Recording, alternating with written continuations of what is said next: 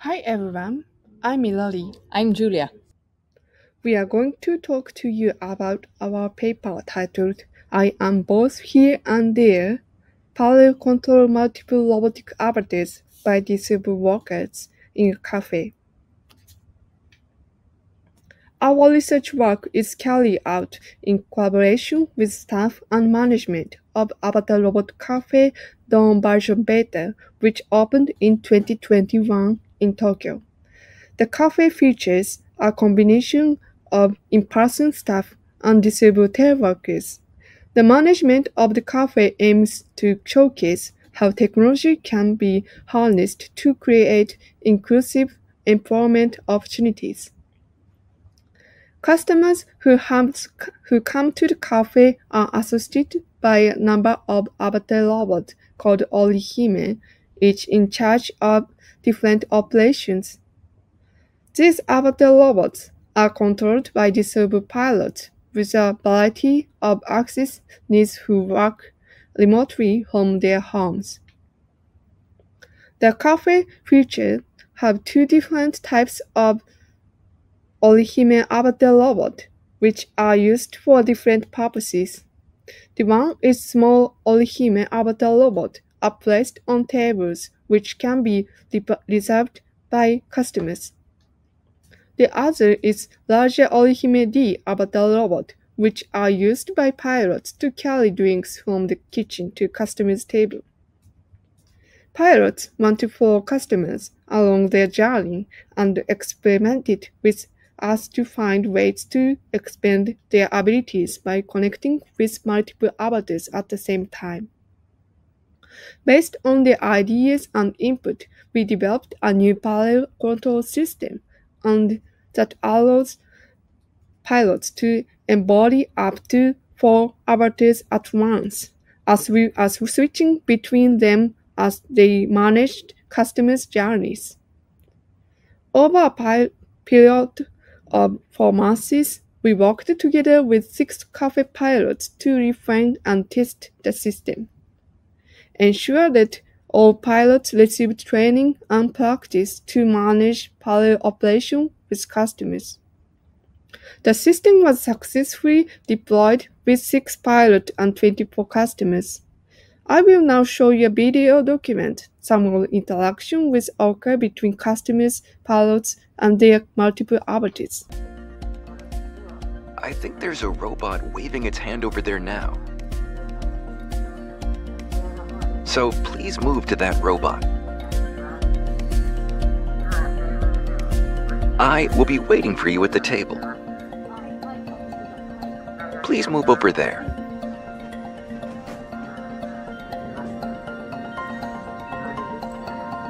Hearing the same voice from before made me feel at ease.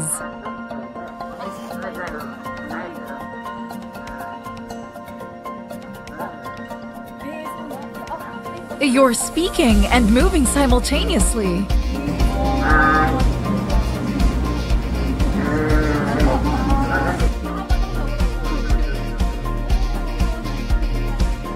Masa-san, you're in 2 places at once. It's like you've really duplicated yourself. I'm here too. By analyzing data from our customer questionnaires, pilots' interviews, and video footage of the event, we identified 3 themes. The first theme highlights the presence of different types of interactions occurring between customers and pilots, but also amongst pilots themselves. One-to-one interactions where pilots and customers communicated through a single intermediary avatar occurred at multiple stages, including when customers entered the cafe and were greeted by pilots controlling the entrance orihime, or during more prolonged conversations that took place at the table.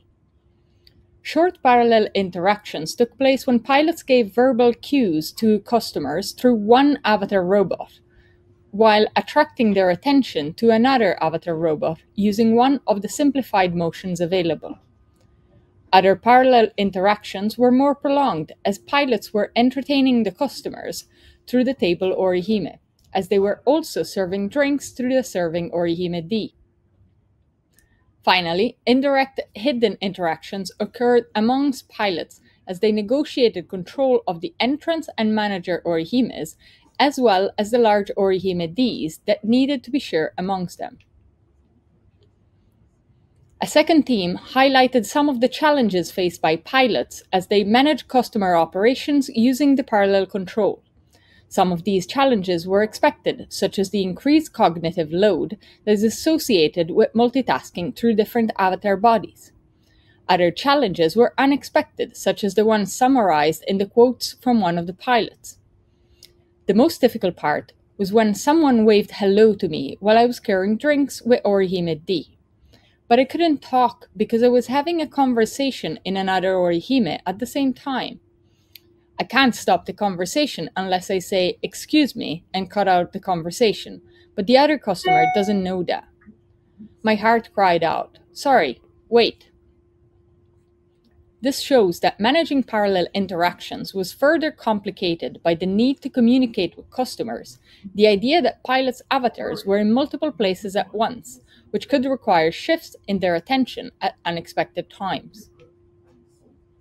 The final theme illustrated how pilots were able to leverage the parallel control system not solely to increase their agency in managing customers' operations, but also to create opportunities for surprise and playful engagements that were aimed at entertaining customers.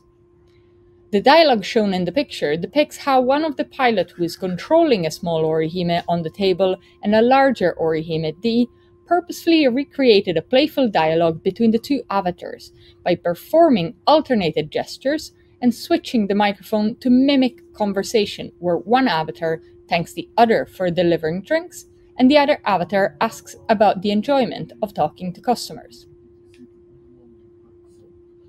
Based on our findings, we extracted a series of implications for the design of future systems that enable people to embody multiple avatars in a parallel fashion. The first one highlights the need to consider how we can develop avatars that support a strong sense of embodiment, but without creating long-lasting links between one user and one particular avatar. This is especially important for systems deployed in settings where one avatar might be used by different individuals at different times. The second implication refers to the need to consider how avatar systems can allow individuals to extend their capabilities and sense of agency as much as possible, while balancing the related increased cognitive load that inevitably comes with these forms of multitasking. Thirdly, based on our observation, we hypothesized that through the everyday use of digital assistive technologies, disabled individuals possess specific competencies such as remote spatial awareness and expertise in technology-mediated communication that might make them more proficient users of parallel avatar systems.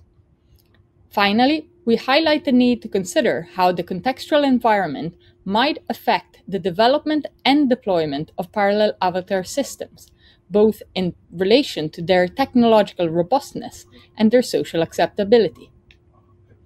Thank you so much for your attention. We hope that you take the time to read the paper, and please don't hesitate to reach out to us if you have any question or comment.